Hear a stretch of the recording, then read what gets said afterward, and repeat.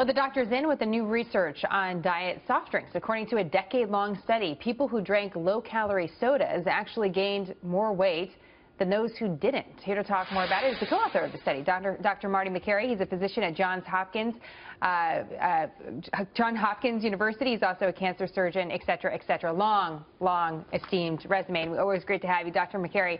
So tell us about this. We see these headlines often about diet soda not being good for you, but this is a different study because it spanned 10 years.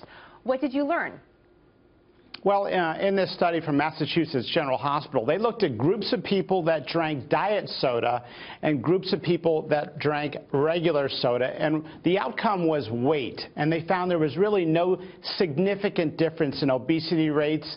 And there's a lot more things that go into obesity than just soda, but this was sort of an interesting new aspect to look at. Artificial sweeteners. Some people thought they caused cancer. They've been around for 30+ years. They don't have higher rates of cancer, but they may trick your body into thinking you're going to have sugar on its way, and when the sugar doesn't come, it creates that sugar craving that results in that late night binge eating, which often accounts for obesity. And Dr. Makary, we should correct that. You're not the co-author of this study, although that's just a mistake that we had. But I am curious about how you looked at this study as a cancer surgeon, because we've heard a lot about inflammation that's caused by artificial sweeteners, how inflammation is bad for the body for a lot of different reasons. And I'm just curious, in your own personal life, how you view the diet drinks. Is it something you completely avoid, or is it something that you can drink in moderation? Well, I think moderation is the way to go with all things in health. But, you know, we are going to be talking a lot more about inflammation as a medical condition 5 and 10 years from now. It's related to heart disease, it's related to cancer, and it's caused largely by processed foods and things like sugar, which is why sugar is the #1 thing I look for on a label at lunch or at the grocery store. And if there's one thing you can do with the biggest bang for the buck with your health, it's drink water.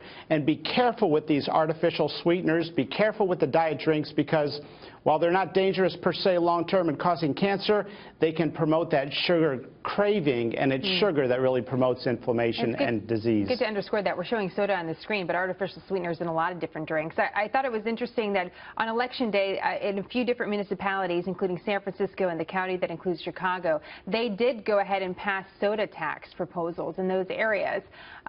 Do you think that's the right way to go about bringing the moderation and getting folks to drink more water?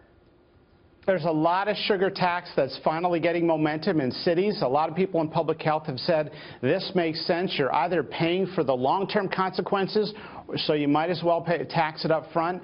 All I know is that people need to watch out. We need consumers that are empowered to know that sugar is in everything. It's in tomato sauce and milk, and it's added to iced tea and things you don't suspect it in. So look out for sugar. It's probably the one best recommendation we're learning more about in healthcare. We'll take it. Dr. Makary, great to have you as always. Thank you so much. Good to be with you.